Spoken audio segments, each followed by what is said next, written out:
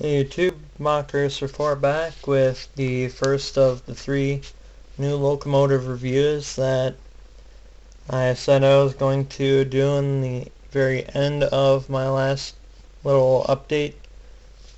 Anyway, as you can see, this is the Bachmann Standard Line ALCo S4 DCC sound value on board, number 1474 for the road number.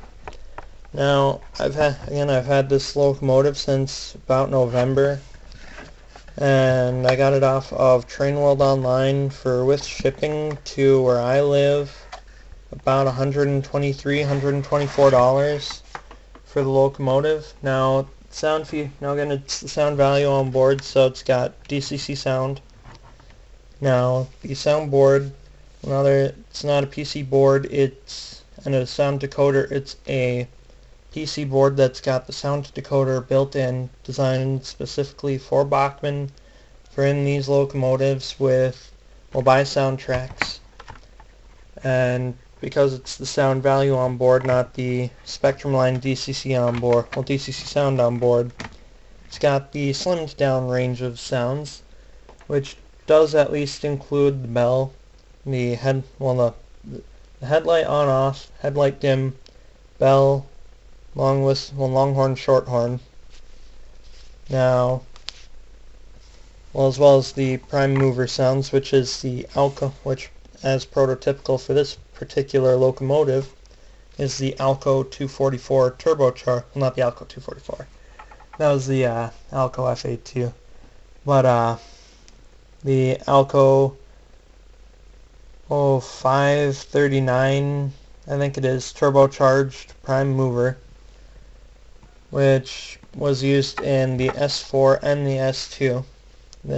By the way, they look essentially identical. The way you can tell an S1, S3 from an S2, S4 is the design of the stack. The S1 and S3 have a round stack all the way up, whereas the S2 and S4 have a kind of rectangular or square base to the to the exhaust stack.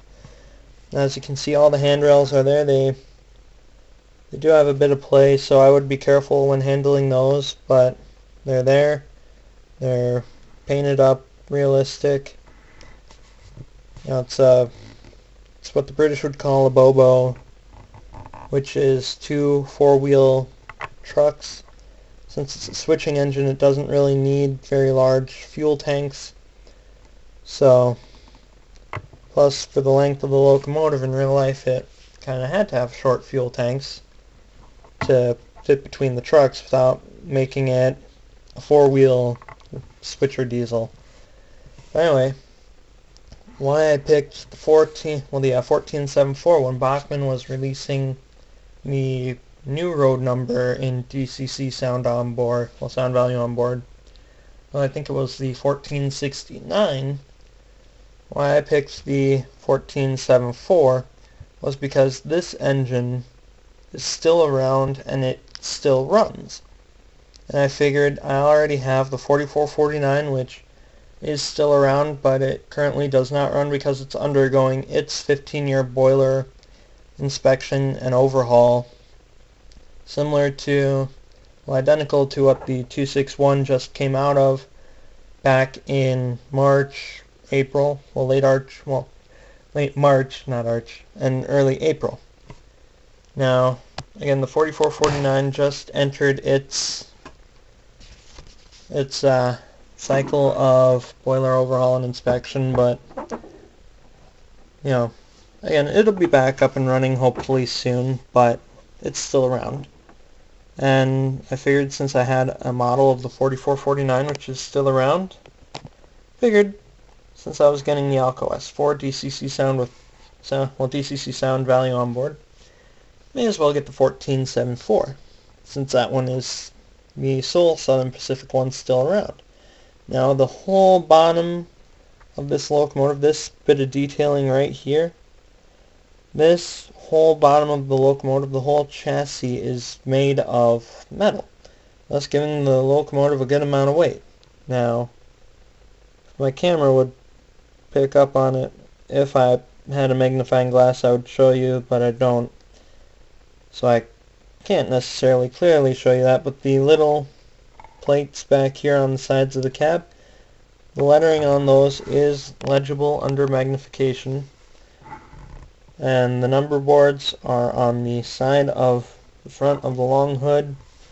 You also have the locomotive number clearly on there right below the headlight, and as per the prototype, it's just the single solid lens headlight, not like the other headlight variation, which is the dual small lens one, where they basically just take the solid single lens and paint over it except for two small circles, similar to the top headlight of the 4449 on the front of that one.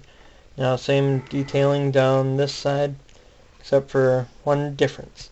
Back here at the tail end of the handrails leading up to the cab, on the other side, there is the handrail actually curves and goes up to the side of the cab. The handrail on this side just goes straight back to the front wall of the cab. Now again, white painted handrails alongside the steps into the up to the locomotive running boards, just like on the front and the other side. Now on the back here, you've got 1474 on the left side of the headlight, and SP with the little period marks, which is an older style Southern Pacific lettering for just the initials, like what they used on the cabooses on the right side of the headlamp. And then little plates right there. Let me see if I can see what they say, watch your step. Can't believe I forgot to say that, and it's got those on the forward steps as well. Now again, this is the DCC sound value on board, so I didn't really have to fit a sound decoder to it or a regular decoder, because it's already got that built in. Got the single air horn right back here. No cab detailing, but it's a standard line locomotive, you know.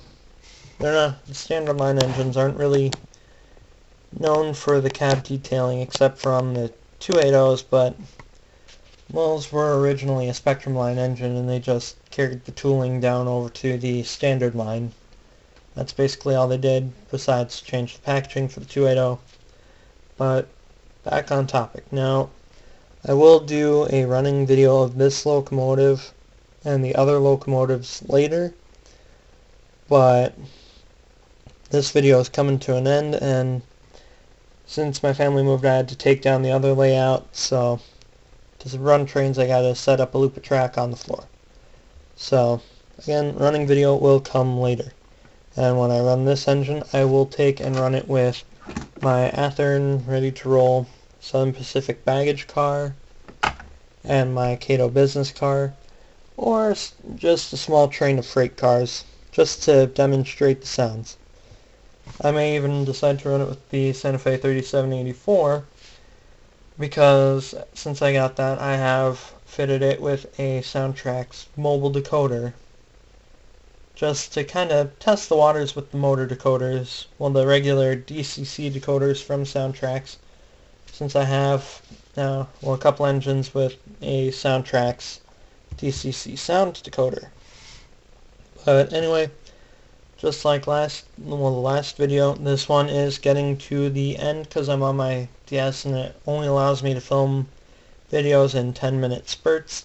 So, this is Mach Racer 4 once again signing off, and I will be right back with the 280 review as soon as I can, followed by the 3784. Mach Racer 4, see you next.